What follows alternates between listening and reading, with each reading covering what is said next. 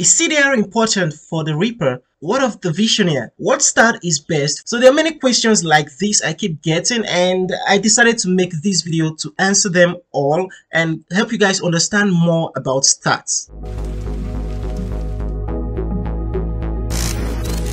Hi guys, and welcome to the channel. I'm going to try to summarize this video as best as I can, and to do that I think we should lay some ground rules to help us understand more about stats. First, I'm going to tell you guys about 4 important stats that you should always increase regardless of what class or what playstyle you are playing. First is your elemental attack. Every class has their own elements, like the fire for Blademaster and water for Soul Dancer. Now, this is very important. Regardless of what class you play, always try or strive to increase your elemental attack. I don't think elemental defenses is that helpful right now, might be in the future, but for now elemental defenses aren't useful. So the first stat is elemental attack. The second stat is your physical or magic attack. Depending on the class you are using, the Blademaster, again as an example, is a physical class, so definitely you want to increase your physical attack, but the magic attack is useless to Blademasters. Meanwhile, it's the opposite for the Soul Dancers. Soul Dancers are magic classes, so you want to increase your magic attack and forego your physical attack. The third important stats you should have are your physical and magic defenses, except if you're thinking to play like a glass cannon that have insane damage but very low defenses and can get killed with 1 or 2 skills. Unless that's how you want to play, I think you should increase your physical and magic defense, or at least always try to average them. To do this, you can always try to have constitution or physical or magic defense stats in your gears. Trust me, they give a lot of stats when you get to higher levels, so this will be helpful for you. Now, the final stats that you should always increase is your armor penetration level, or AP level.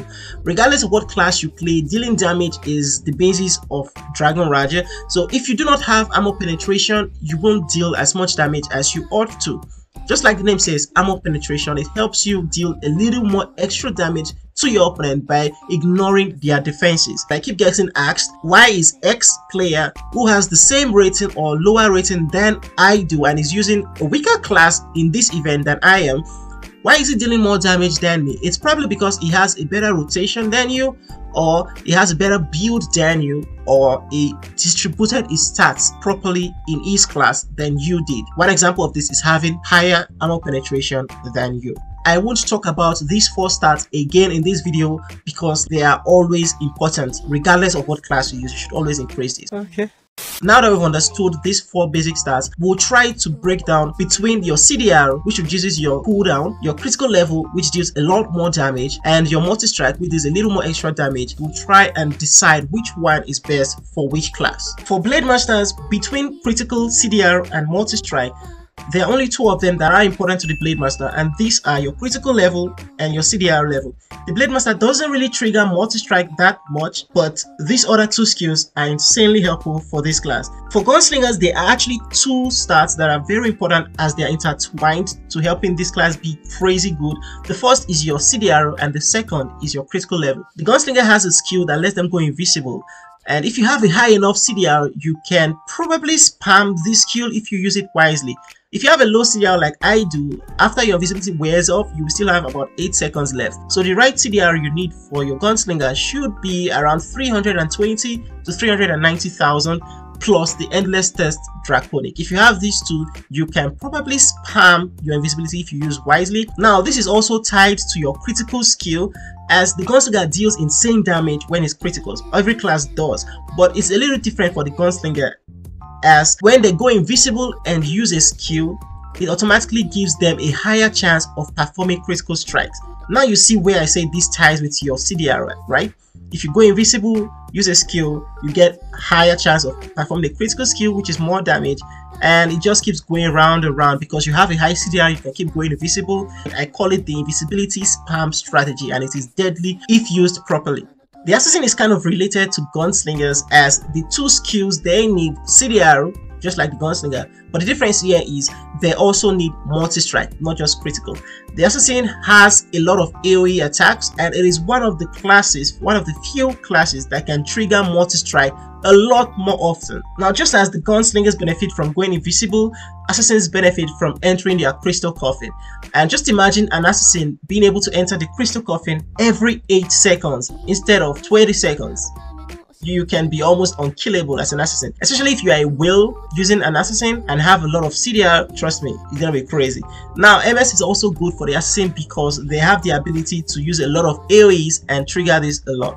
These are the 2 stats I think are very good for assassins. The Soul Dancer is the class I actually noticed multi-strike triggering a lot for first. That being said, I think there are only 2 stats from these 3 that are helpful for the Soul Dancer. The first is multi-strike, of course, and the second and most important is your CDR. Now, all you need as a Soul Dancer is about 390,000 CDR, a CDR ally, light beacon EX, and last but not least, Endless Thirst Draconic. If you can have these things together, you will be able to spam your skills without using Vortex EX as a Soul Dancer. And if anyone has experienced this before in arena or battleground, trust me, you know this is scary. Fighters are a very simple class to understand. They are the simplest of all. Apart from the 4 I've mentioned in the beginning, just increase your critical and you're good to go. CDR works differently for Reapers than for most other classes. It doesn't really reduce the cooldown of your skills, it just helps with your hardpoint, which makes you be able to spam your skills a little more. It's kind of the same but different. So for Reapers, you can actually be a very good Reaper with low CDR. I have very low CDR and I can work around it. You just need to have the right rotation. Now, the second stat that is helpful for all Reapers is critical. So increase your critical, average your CDR. The Puppeteer is almost as strategic as a Reaper in a class of its own.